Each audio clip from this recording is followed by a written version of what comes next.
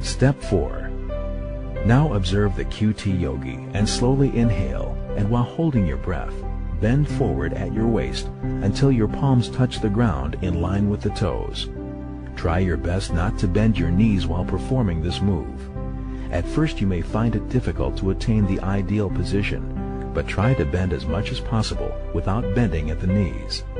However, if you are feeling difficulty, bend your knees slightly and see if you can touch the tips of your fingers to the ground.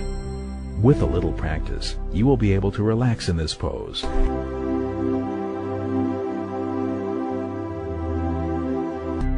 And you will notice the pressure points on the thigh muscles and on the back.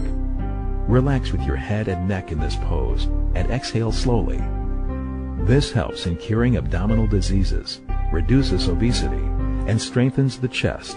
It makes your body radiant and handsome.